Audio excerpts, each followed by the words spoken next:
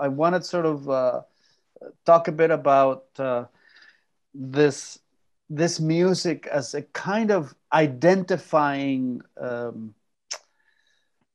style of music for Latinos.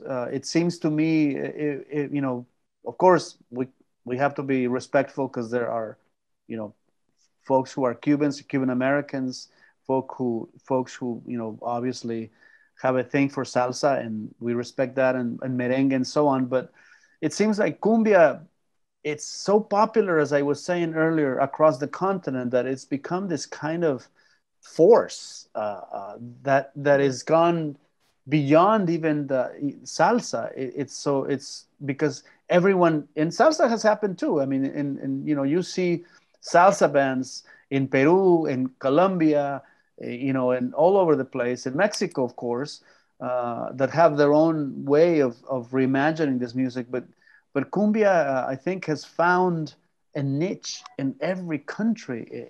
I mean, I've heard this stuff in a place called Paraguay, you know, in the capital of Asuncion. When I was there a couple of years ago, I was saying, "Wow, they're singing cumbia, and they're singing in their native Guarani."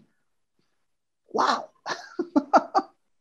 So, Wow. what do you think about that? You know, cumbia is such a wonderful, contagious, and accessible type of dance form, right? Yeah, I mean it's simple. I mean the groove is simple and it's very easy to dance to. Anyone can dance to it, you know. And it's just something about the that just really, you know, it just you feel it in your body, you know, in a way that you know maybe other types of music don't really like infect you that way, you know. I was in Mexico, in Isla Mujeres, for a few weeks, and I was having dinner with my wife. And in Mexico, sometimes they have like the water delivery truck, you know, and they blast their music with some horrible speakers, right? And then we're blasting that song by Laura Leon, Suavecito, right? And it was just like the chorus, just the intro, just the intro, and like that chorus, right? And we were outside on the street eating, right? And this truck was there like half an hour, just blasting that super loud over and over and over. Every single person that walked down the street started dancing to it.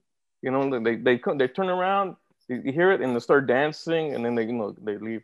And every 100% of the people that walk down the street were dancing to it. Probably most of these people don't own this song, don't go and play it on their iPod or iPhone, whatever. But everyone gets cumbia. You know, if you're a hip hop guy, if you're a heavy metal guy, whatever, from Mexico City or Colombia or Peru or whatever, you dance to cumbia. At some point in your life, you're dancing to cumbia. You know, that's like the underlying like thing that connects so many of us. You know what I mean? And being Chicano, listen to the music that this kind of music, and Elena too. Like it's just, you know, I for one don't normally listen to cumbia like in the car. Like I don't put it on. I don't have to because I it's in me. I am cumbia. You know what I mean? You know, so it's just like in our the way we grow up is like we speak Spanish. You dance to cumbia. You know what I mean? Elena, you have the final word. I'd like to say it's an easy thing. Maybe that's why it's universal, because I like to call cumbia like an English two-step, because it's literally very simple. You just anybody who doesn't know how to dance can freaking dance cumbia, right? So I would say that's how I like to explain it to people who have no idea what cumbia is at all. It's like, well, it's kind of like an English two-step, but with a little more groove and a little more flavor. Great. Right. So, But then, go ahead. what would you tell the people who are going to see you at the show at the Musco? How can they dance this music? That's what she's saying. I think that however you want, you can dance it however you want. You know, like it's not like and we both love salsa. Elena and I, we love salsa. Most of us in the band, we love salsa. Yeah. We even have a salsa song. But like you need a dance lesson to dance salsa. You know what I mean? Like you need to be coordinated.